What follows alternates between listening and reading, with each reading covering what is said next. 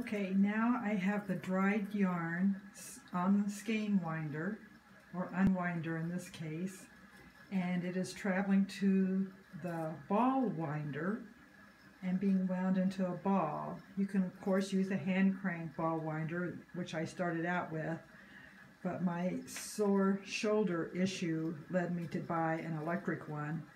This is Tug by SawyerBe.com, SAWYERBEE.com. But there are lots of other companies, or several other companies, that make this type of thing. But so once it's wound into a ball, I will put that little Tyvek tag back onto the ball so I can keep it identified, and I will stick it on with a safety pin. Okay, the dyeing's complete, the yarn is dried, it's wound into little balls, and each ball has the Tyvek tag attached with a safety pin and a sample of that yarn color stuck to it. Okay, so I want to talk a little bit about the colors that I just dyed. Earlier I had dyed these colors. These shades here were a mixture of these two colors combined in different strings to get these colors. But my record keeping wasn't accurate and I could not reproduce it. So I wanted to make some colors like this.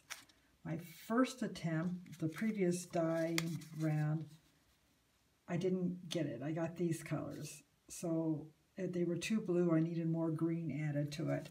So now this time around, I think I got closer to what I wanted. I'm working with this blue and this green. I've got two shades here, 50% of each of the blue and the green in different strengths, or different DOS, gave me two shades. And then in the same two colors, 75% blue and 25% of that ugly 1960s avocado green called Grasshopper gave me these shades. So now I'm exploring colors maybe to weave water with. So I think I was pretty successful with that. I like those formulas. Okay, then my next goal is I had previously woven these two shades of blue, which were a mixture of Sea Breeze, which is this strong turquoise blue. So that mixed with a mix I call Azure Blue, which is a mix. It's this blue. It's a mixture of Sea Breeze, National Blue, and black. So when I mixed that turquoise and the Azure Blue, I got these two shades. They're in pale shades, 0.025% and 0.05. But I thought they were very pretty, so I thought I'd like to have some deeper values of that. And that's what I have got here, some deeper values of those three. Okay, so that came out pretty good. Then, just with a Procam dye powder called Forest Green number 725, I had dyed these three shades, and I thought they were very nice. A nice soft bluish green. And I decided I wanted to go one shade darker. So this is what I just came up with out of the dye pot. The shadows there. It looks a little dark, but I think it will be useful. I tend to shy away from the dark colors because I've made so many ugly dark colors, I guess. Then my next goal was to work on some skin tones. So I had dyed this in a red-brown, and this was before I understood what the percentage system, and so I didn't have a good way of reproducing that. But I plugged that color into my chart and came up with these four shades. So I think they will be good in skin tones. Looks pretty good.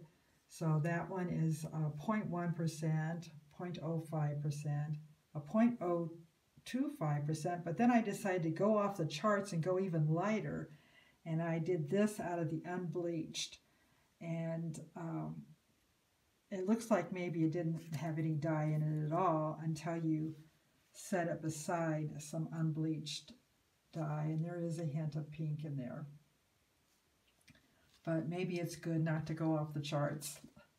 It really isn't registering a paler shade of this, but of course it is the unbleached, which has more yellow in it. But it was just an experiment, and that's one thing with dyeing, is there's always a chance to experiment and explore what to do next. So what I will do next is make note of the formulas that I used, and either put them in you can either put them in a little notebook. Note there was a mistake at the bottom. I don't know what I did, so you're always going to have mistakes. That's just part of dyeing.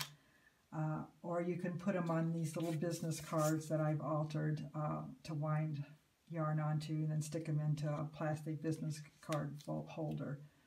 Either one, but it's kind of nice to have a record of what you did if you might want to repeat it, and then it helps give you information for your next dyeing session.